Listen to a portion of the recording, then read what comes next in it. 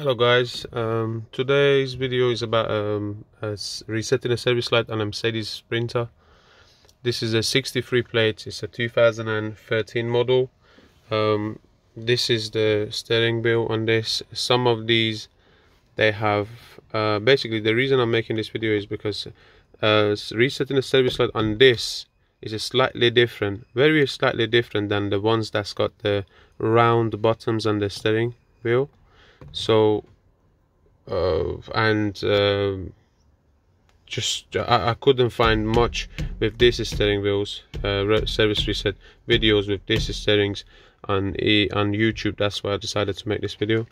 So this is how we do it. We turn the ignition to the position 2, and then menu button, press it.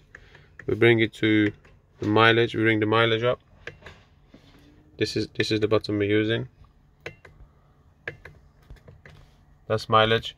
And then with the arrows we go to we try to find the service menu. It says service A in 300 miles, and then we press and hold the 0 button until it makes a sound.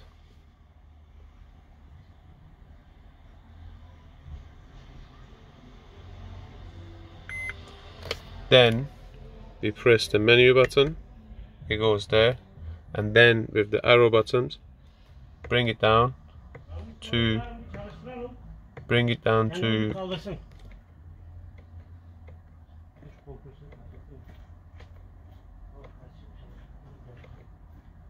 yes, we bring it to the service menu again. We press and release the 0 button only once. That's what it comes up with. It gives you, let me just bring the video, so if you can see it there, I don't know if you can focus. Anyway, it's the first option is, it says a complete service. I don't know if I can,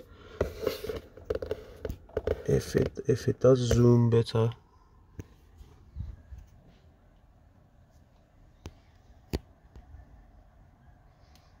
Yes, it says complete service. So we press this button. It says that this is basically is asking us for the oil grade, standard 229.31, 228.51. We choose standard. Again, up arrow, it says confirm complete service, reset 3 seconds. So basically, to confirm it, we just press the 0 button for 3 seconds,